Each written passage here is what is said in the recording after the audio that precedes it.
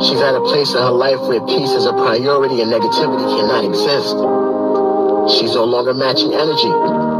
She's simply removing herself from any situation that doesn't vibrate her soul. So if you start moving funny, she's moving on.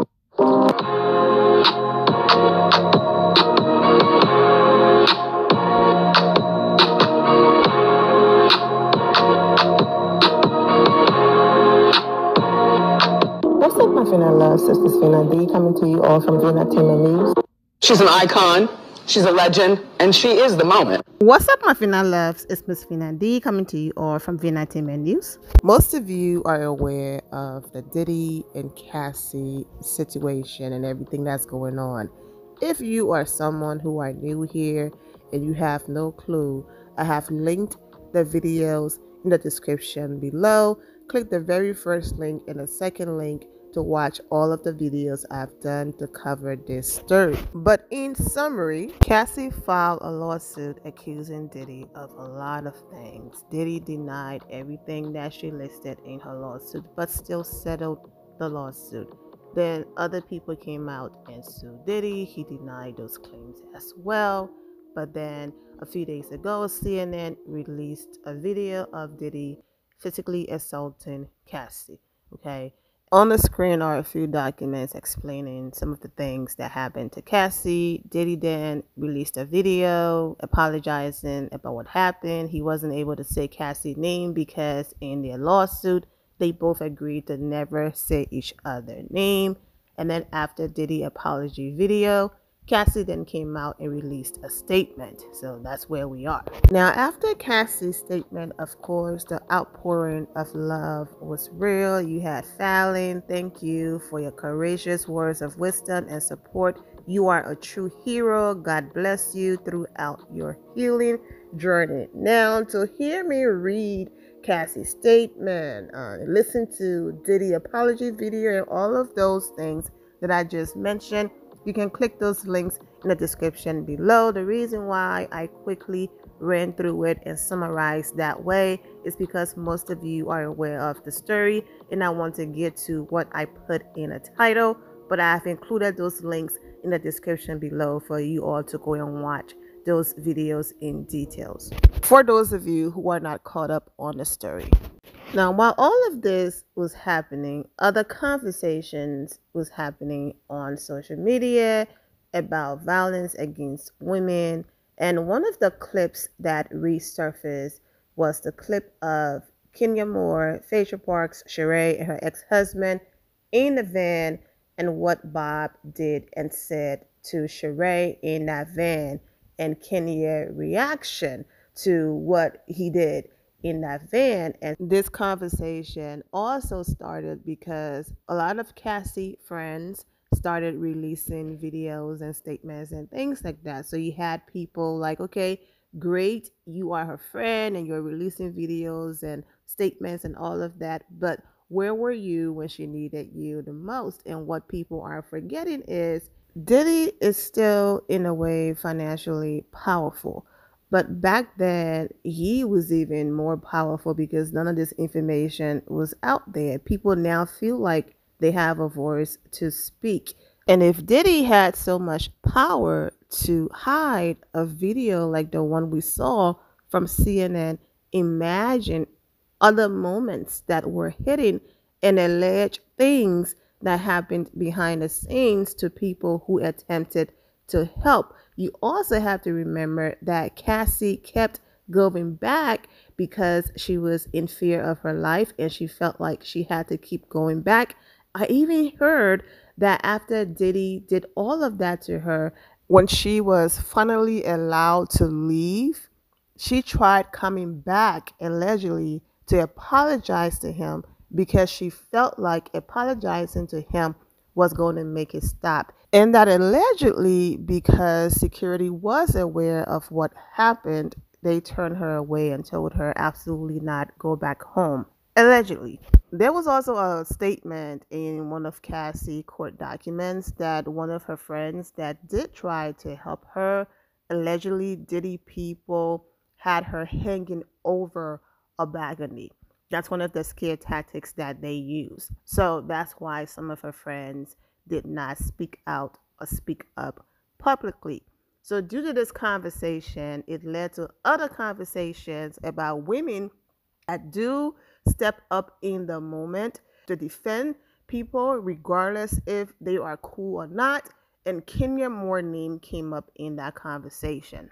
And you all remember this van scene happened after Shheree just mocked Kenya about her own story of domestic violence and said that if the man that she was dating at the time did physically assault her, she deserved it because she provoked people. Yes, those words left Shheree's mouth. Shheree also called Kenya a liar and said that her ex-husband never did any of those things to her, because Kenya said, how can you make a statement like that when you are a domestic violence survivor? Kenya was shocked. Like, shade aside, pettiness aside, how can you go that low when you are someone who survived this?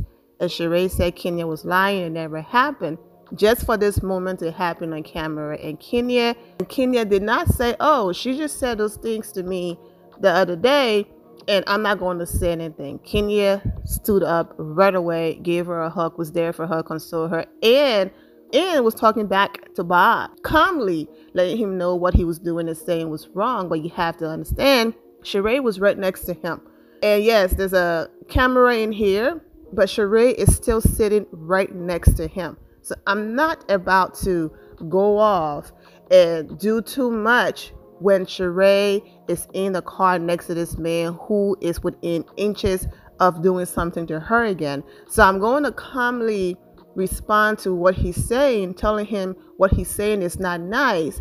I'm going to get up and give Shheree a hug and be there for her, but I'm not going to come at him in a screaming or aggressive manner, because we are currently not in a safe environment, because he's literally in this car with us. So when we get to a place where I feel safe and comfortable and I can address him and call him out, then I'm going to go in. But right now is not the time. So I'm going to calmly respond, let him know that he's very wrong, while paying attention to Shheree and making sure that she's okay and giving her a hug and consoling her and all of that. So that move was perfect in that moment. And what did those very women in the van with Kenya turn around and do to her on the Miami trip? Yep, defended a man who was aggressive towards Kenya, Phaedra, Shheree, and the rest of them. The only person that stood up for Kenya Moore was Candy, and Kenya never forgot that. Oh, and then don't forget when Shheree said that Ross wasn't being aggressive, even though he was, and Kenya Moore stood up for the both of them, because Ross got upset that his wife wasn't quick with it and couldn't keep up with the girls at the table, so he jumped in to defend her. And it didn't matter if he was a white man in that moment, he was aggressive. You're aggressive. And then there they went trying to run with this narrative of, there goes Kenya calling a black man aggressive. Again, if a man is purple, blue, green, whatever, and he's aggressive, he's aggressive. The same thing goes for women. Now, I am aware of the narrative of people calling us black people aggressive, but in that moment, it wasn't. And it was so disgusting that every time someone is wrong, they run with that narrative towards Kenya. And Phaedra Parks did the same thing with the guy from Miami. And when I tell you, social media did not play with her, because how dare you use innocent black boys being murdered by police officers as an example for a man who's clearly being aggressive towards a woman. So let's get into these comments. Love how Kenya was supportive of Shheree, but didn't Shheree blame Kenya for how men treated her? Can't remember the season, but it was when they were all outside and Kenya did the duck walk. Same season, love. I love how Kenya came to Sheree's defense. But yet, when a man tries to get physical with Kenya, they all blamed her. Exactly. Kenya is a lot of things, but she will defend her castmates. Right, while Phaedra sat there with a slight smirk on her face. Only to then say that Kenya outed her and blaming Kenya for the Miami situation. This scene is what made me like Kenya. I was so fired up and mad in that episode. Shheree herself even chimed in. The girls hate Kenya, but she is a girl's girl. Always, even when she doesn't like someone, she stands 10 toes down and advocating for women. One thing about Kenya I always respected is she will for sure stick up for women when it comes to these men. Example, Drew. After spending the previous season mocking Kenya, throwing I'm a wife, I'm married, and you're going through a divorce in Kenya's face, who stood up for her against her husband the next season? It was Kenya, so much so that even Drew felt like Kenya was doing too much and needed a backup, even though Kenya was defending her. I was just about to say that people always pin Kenya as a B, but she was super supportive to Shheree. She also supported her when the convict left her sitting at the table in Philly. Shheree knew that man wasn't coming, but she had to give Bravo something. She had to create a storyline. Now, Kenya didn't know any of this. So who was on the phone with her? Yep, Kenya again. And what did Shheree do after that? Shaded Kenya again because she's always on the wrong side, on the wrong team. And that entire side of the couch was fired. Oh, and I almost forgot this one. Who stood up for Shheree and, of course, herself to Shheree fake storyline boo? Yep, it was Kenya again. She thought it was, she as in Phaedra, thought it was funny. I guess because she's been violent herself. She, I'm going to say allegedly, cut Apollo back in like 2012 and used to put hands on him. Ooh. I love how Candy called them out on their ish for that. I don't know what people say about Kenya. She is a real one. She has her ways as everyone does, but she is worth having as a friend. Yeah, I was happy Kenya came to her defense. That was hurtful and he thought it was funny. Now I'm thinking about how Kenya was afraid of Matt and his temper. Wow, yes, he was crazy. Matt was beyond unhinged. His girlfriend after Kenya had filed a restraining order against him. Of course, it started nice like most relationships, okay? Even helping her with more manner and build and all of that. But then it got terrible, breaking her windows, and people still blame Kenya. But you heard me read that comment. Not Kenya, but his ex-girlfriend. That means another woman after Kenya had to file a restraining order. And I will never forget reading the comments. Oh my God. And what's weird is it took this situation for some people to leave comments on the blog pages that reported it. Oh my goodness. So Kenya was telling the truth. So this man breaking her windows and being aggressive wasn't enough.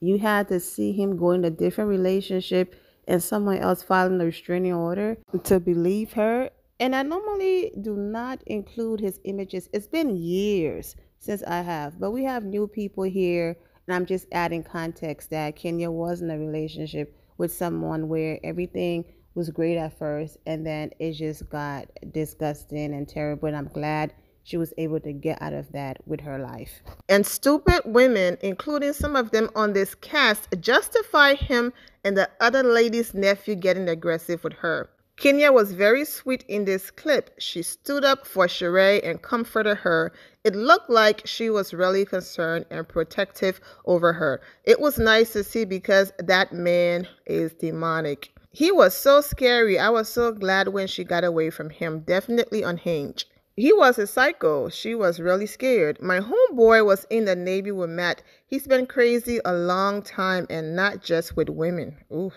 Yeah, Peter had a switchblade on him. Not do men even like women at all? Like, serious question. I appreciate Kenya energy. Kenya stood on business and I applaud her. Kenya stood on business and I applaud her for that. If it was not for Kenya being in the car, I think he would have tried to hit her again. Hit her as in Shheree again. Kenya, don't play that ish. We would have jumped him right there. Literally, this is the man that causes women to snap and end up in prison. Love how Kenya took up for her and supported her in that moment. For Shheree to turn around and attack Kenya, saying she provoked Matt to do the abusive things he was doing to Kenya. Every day, they show me why I stay to myself, shaking my bleeping head. It's true. The fact that he even said that on camera shows that he really doesn't care, and that's disgusting. I'm glad she got away from him with her life. I don't care, but y'all can never make me hate Kenya. She always was vocal when it counted. She didn't play by abuse and violation of women. She's a real girl's girl. Yes, and then when she gets knocked down or hit like the reunion that one year, they try to make her the bad person. Shaking my head, it's unfair. She seems like she's had to fight all her life. For real, Kenya, we appreciate you, girl. You are sane. Yes, she is. Oh, sure is. Agreed. Right, even if she had to stand alone. I just said this. Whether she's cool with you or not, she don't play about domestic violence and she will speak up. Exactly, Team Kenya. Facts. Yes, I always felt her energy during those moments, and real girl's girl. Never, never, never. I don't care. I'll forever love. She tagged Kenya Moore hair page. She's a real one. She was looking like, excuse me? Am I the only one processing what this N-word is saying? Love the way Kenya didn't back down. Hate that Shheree even had to deal with this. I don't care what you say. Kenya is a girl's girl, no matter what. She truly is. As much-ish as we can talk about Kenya, she's always the main one to speak up against abusive men, no matter if she likes you or not. Never made a joke that I can remember. Kenya doesn't get enough credit for supporting Shheree and standing up for her in this moment. As someone who has seen through Bravo bias editing and been calling out Bravo for years, since Kenya Moore joined the Real Housewives of Atlanta, I've been defending and supporting Kenya Moore.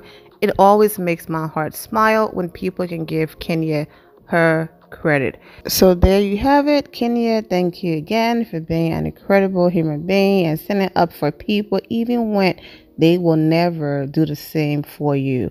Also, Cassie, we are all praying for you and your family. I'm wishing all of you well and take care. We got Kenya and Brooklyn on vacation.